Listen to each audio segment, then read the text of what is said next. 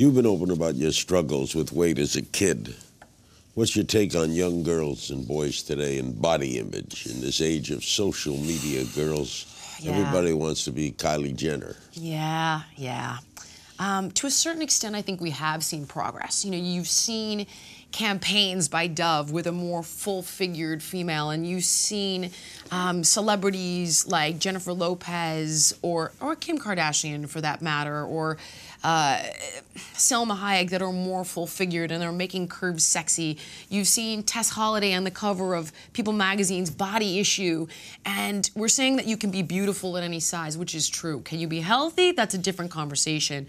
But nevertheless, there's always going to be pressure to stay skinny and lean, and I think it's a matter of having a healthy conversation with your kids about what fitness looks like, and fitness is strong, not skinny. Can you get in shape without going to a gym? Absolutely, of course, without a doubt.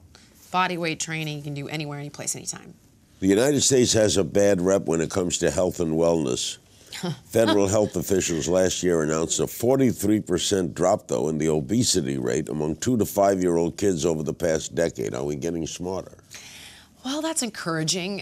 One of the jokes I've heard parents talk about is their kids are free range, and I think that we're getting a little bit back to that kind of 70s mentality of like the social network is outside.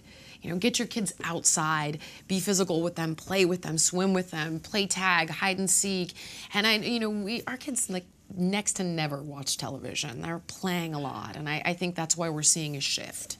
Hey guys, Larry here. Thanks for watching me. Be sure to check out some of my other favorite Larry King Now moments right here, and tune in to new episodes Monday, Wednesdays, and Fridays on demand on Aura TV and Hulu.